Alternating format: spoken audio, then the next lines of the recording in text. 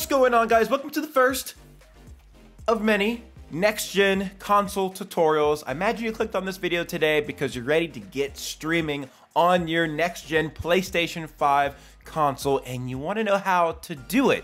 And it's actually very, very easy, and there's really nothing that you need. All you need is your PlayStation 5 console, maybe with the exception of the PlayStation camera accessory, which goes along pretty good with this, as well as a USB microphone, which I'd actually highly recommend having a nice microphone, because the microphone that you'll get on the controller or even some headsets just doesn't sound very good. So I'd recommend going with a microphone like the Blue Yeti or the Blue Snowball. Still great microphones to pick up nowadays. Oh my goodness, this thing is all tangled up. Ah! If you do own the PlayStation camera, go ahead and set this bad boy up. All you're gonna need to do is place this on your TV or monitor in front of you, preferably, so you get a nice straight shot angle. See how I'm setting it up right here? I just put it in the middle of my monitor here, and now it has a straight on shot at my face. After that, just plug the USB end of the camera into one of the USB ports on the PlayStation. So that's how you get the camera all situated. Next, you can go to the console, and then you wanna press and hold the PlayStation home button. That'll bring you to the user interface. Then go ahead to your settings. Then you're gonna wanna scroll down all the way to the bottom till you see captures and broadcast. Select that, go to broadcast, and then you'll have a couple options. The first one being the video quality. You can select your output of your stream to be up to 1080p at 60 frames per second. For the audio, you can select whether or not you want to include your voice chat. So anyone that you're in a party with, they'll have their voices recorded if they're okay with it. The next tab is the camera, and this is where you'll activate your camera. See, right when I entered it, it showed my camera right away, so you can see yourself, maybe make some fine-tune adjustments so that it looks, perfectly like you want it. And of course, if you don't want to show your camera, you can always uncheck it, but we are gonna keep it on. And next we can go to the size of the camera, so how big it'll be on the gameplay. So it can be small, it can be medium, which is usually where I like to have it. Clipping mask, I usually just go with none, but here's an example of what the others look like. Maybe the square one was probably the best there, and then chroma key if you have like a green screen. Flip horizontal, sometimes that's cool to rock with if you want your camera orientation to look a certain way.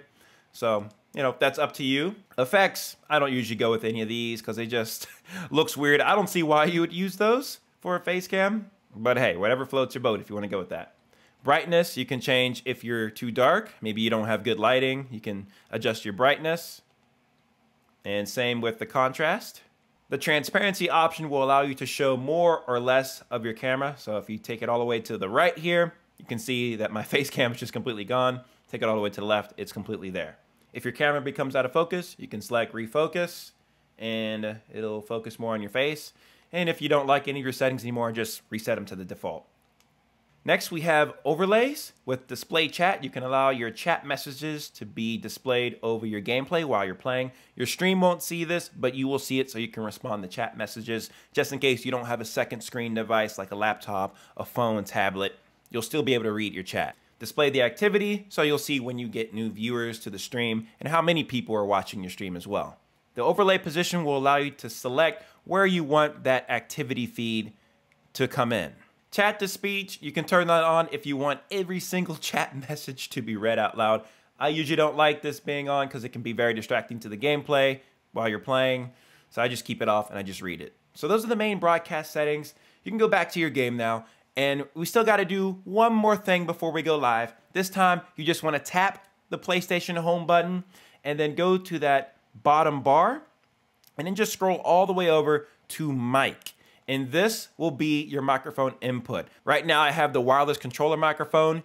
That mic really sucks, so that's why I said in the beginning of the video, have a nice USB microphone like the Yeti, the Snowball. Plug that in to your PlayStation so that you have something to work with. Look, here. I have a Yeti on me, just to prove to you guys that it does work.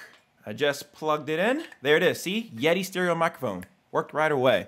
And then I can have it muted or not. So now it's muted. I want to keep that not muted so my stream can hear me. Then I can go down to adjust microphone level, which is kind of important to be honest. And see, I'm in a good range right now. And luckily it seems they don't have it to peak.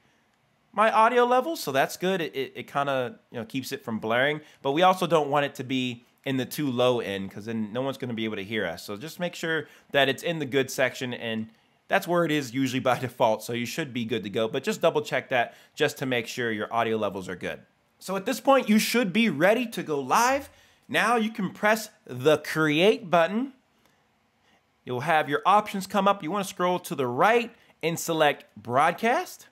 And this is where you'll be able to select your service and also your broadcast options. Well, before we get to the service, let's just double check our broadcast options. You know, we want the camera display, display the chat, display the activity, overlay position bottom right, include voice chat, audio, yes we do, and the video quality, we're gonna keep that at 1080p 30, but of course you can get it up to 1080p 60. You can also change your service, so our options are YouTube and Twitch. If they're not linked, go ahead and sign into those accounts like you would any other time, and your account will be linked just as easy. So I'm gonna go live on Twitch right now, all right? And before you even, you know, get started here, keep in mind that the camera is not set yet. So you can check where you want that face cam to go.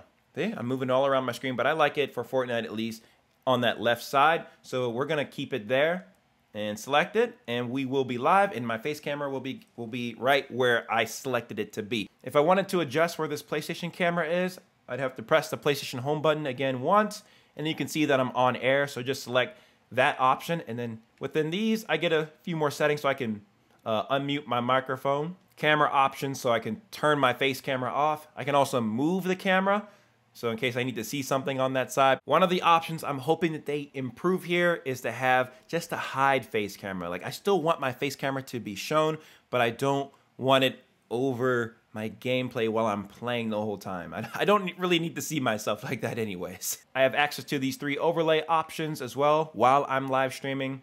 And here we can pause the broadcast and then also stop the broadcast.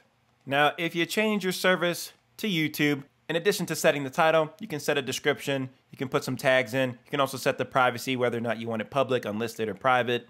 Keep in mind, in order for your activity feed and chat messages to show up on your screen while you're playing, you must have the stream set to public for YouTube.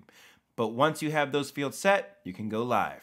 That's really all there is to it, guys, for streaming directly off your PlayStation 5. I do hope that they add some enhancements and future updates to make it better, but it works well for now. Nothing really will ever replace having a capture card and computer setup though. So this is something great to get you started, but it's not something I'd recommend for the long term. But that's gonna do it for today's video, guys. I hope you enjoyed it. If you did, make sure you hit it with the big thumbs up and also subscribe to the channel if you're new around here for more next-gen tutorials and content. We just keeping it going here. You know how it is. I hope you guys have a wonderful rest of your day, and I'll see you in my next video.